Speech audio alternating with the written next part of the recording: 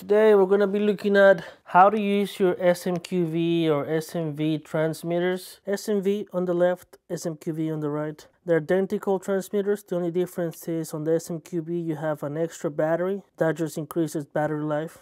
And that's about it. They're about the same transmitter otherwise. Okay, so we're going to be looking at the Smqv for this one. Alright, so let's look at the components of this transmitter. It has a detachable antenna that you can screw on unscrew. So we have the antenna here. This one is a block 19, and we'll talk about blocks and frequencies on another video. But this one is on block 19, and it tells you the frequencies that that block covers. If this antenna breaks, you just need to get a replacement, and you just have to screw it in, and then you're all good to go, right? Right next to it, we have a connection. It's called a TA5 because it has 5 pins. 1, 2, 3, 4, 5. That's where the microphone plugs in. On the front here, we have where we access the matrix and we change things, and we have only 4 buttons here. That's it. Really simple. And then on the back here, we have the battery door.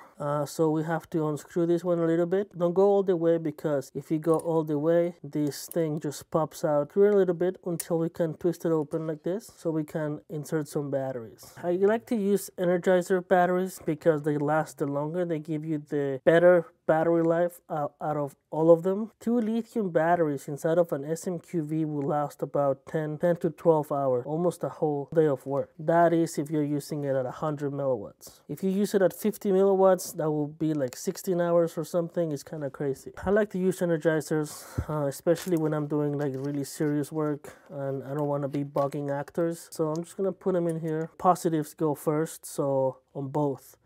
So battery goes like that, down the barrel. This one too, down the barrel.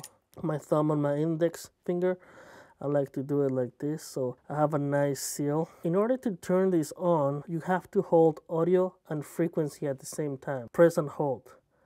And you need to hold for 3 seconds. If for some reason you guys do not hold for 3 seconds, the transmitter is gonna appear to be on, but it's not gonna be transmitting. And I'm gonna demonstrate that real quick. I'm gonna shut it off again, holding 3 seconds. And now check this out. I'm gonna press audio and frequency for 1 second, and you guys look what is gonna happen.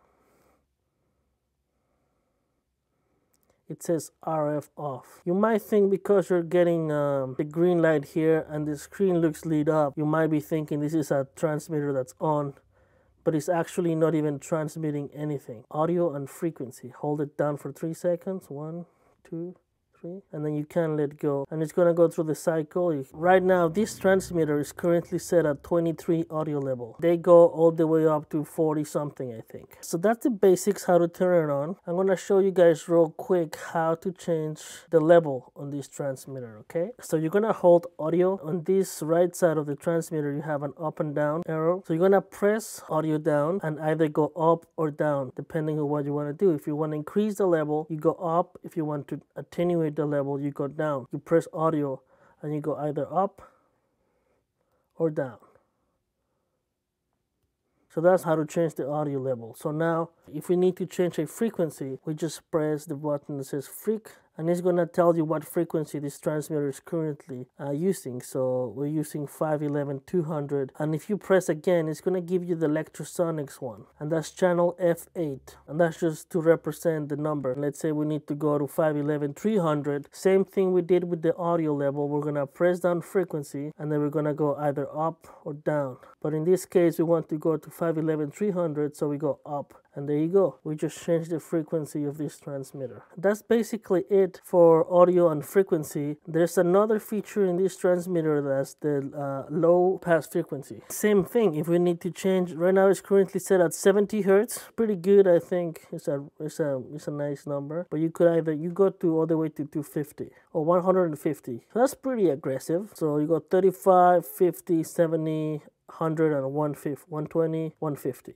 So you have options here for this. I like to keep it at 70 because that's pretty much to clean some of that low nastiness. That's the basic menu of the Smqv or the SNV. These 2 transmitters look exactly the same and they function the same. Now I'm gonna show you guys real quick the hidden menus that this transmitter might not let you change once it's on. You need to shut it off and you need to do some trickery in order to change that. So I'm going to show you guys how to change the compatibility mode, how to change the power, and how to change other features inside of the transmitter like the backlit and some other features that I'll show you in a minute. What we have to do is we need to shut it off, and remember, to shut it off we need to press audio and frequency for 3 seconds. Now that it's off, we need to hold once audio, frequency, and the arrow going up at the same time. So we're gonna try to do it. It's kind of tricky sometimes, so you gotta practice. So I'm gonna do it one time here. Boom. I hit it, and now it doesn't say audio level like it did before. It says CP, compatibility mode. And that just means that this transmitter is compatible with older Lectrosonics receivers and newer Lectrosonics receivers. Right now it's set up at the 400, but you could go compatibility mode 3, 200, 100, 6, IFB, or 400. I like to keep it at 400 because that's the one that I'm currently using right now. Okay, so now that's one of them. You can just press any one of these and it will change to the next menu. So now that we decided the compatibility mode, we can also change the power.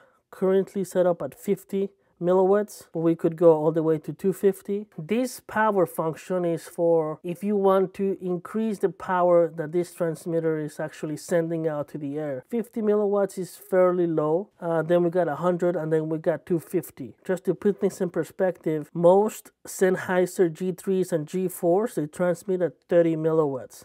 Not even 50. So that's power wise. And then we press audio again, and it's gonna tell us the backlight. And then it's gonna stay on for 5 seconds, 30 seconds, always on. I like to keep it at 5 seconds because that increases battery life again. It also gives you the step gain, the step increase. So this is for fine tuning. If you have to do a specific frequency, you can either go 25 or 100 steps. I keep it at 100 because that's just how I like to use it. That's basically it. We cycle through all the menus here. And you might be thinking this is on, but again, this is not transmitting any signals right now. We need to shut it off and then turn it on again and hold for 3 seconds. And it's gonna tell you the changes we just did, which we actually didn't change anything. 450, audio level at 23. So that's it. There's another one that you can lock this transmitter, hitting these two at the same time. So if you try to change something, it will not let you.